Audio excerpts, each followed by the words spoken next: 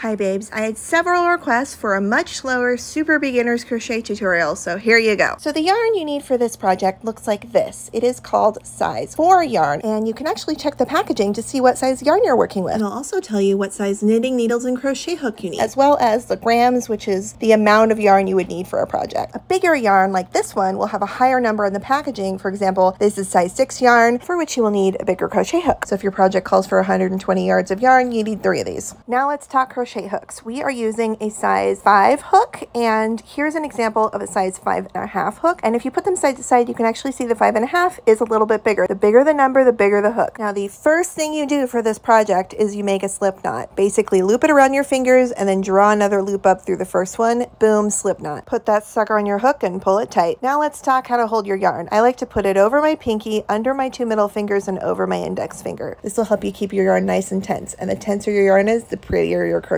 will be. Now for the chain, you're going to put your hook behind your yarn and use the hook part to drag it through the loop you have already on your hook. I said hook 3 times. Oh my God. Now listen very carefully. Always count your stitches. You need 5 for this one. Okay. You're going to slip stitch the first stitch into the last stitch, which you do by putting your hook through both loops and then drawing another loop through the 2 of them. Now chain 1, speaking of which, let's pause for a second. Screenshot this. These are your crochet abbreviations. All patterns use abbreviations, so you're going to see these everywhere. Might as well have a nifty little cheat sheet for them. Okay, moving on. You are going to single crochet twice in each loop around. To do that, you're going to put your hook under the first loop, draw some yarn through the 2 loops on your hook. See, we're basically making a little knot here. Now, once you've done 10 of those all around, I want you to count them. Now slip stitch the first loop to the last loop like we just did with the first round. Chain 3, okay? Can I just mention at this point, you are doing so fucking amazing. I had to learn crochet. I know how hard it is. Gold stars all around. It is triple crochet time. Don't get nervous. We can do this. Wrap your yarn around your hook twice. Put it through that same loop. Wrap your yarn around your hook again. Drop through 2 loops at a time on your hook until there's only 1 left. It takes 3 times. That's why it's called triple crochet. It's not very ingenuitous.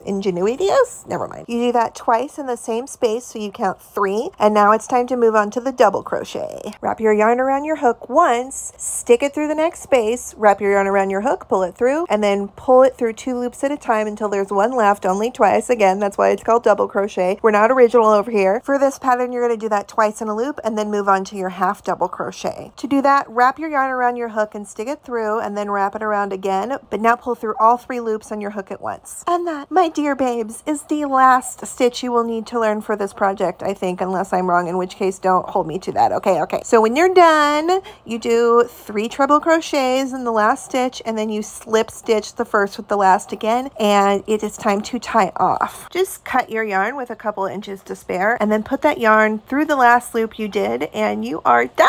I am so proud of all you guys who decided to do this with me. Bye!